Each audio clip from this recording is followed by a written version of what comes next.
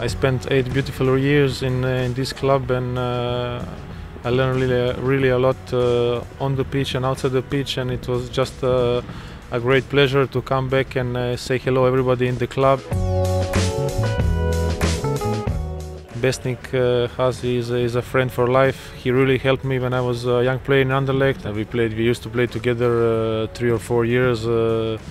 Some great memory in Champions League, and we won some titles together.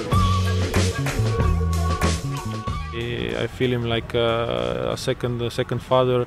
He always gave me the right advices, and he really helped me a lot during the career and after the career. Another reason why I came, I really wanted to ask Oli how long is he planning to play still, and he looks a bit old to me on the pitch, so I wanted to make fun a little bit of him. I really give him a chapeau, and he did a great thing, and he's some kind of a legend here.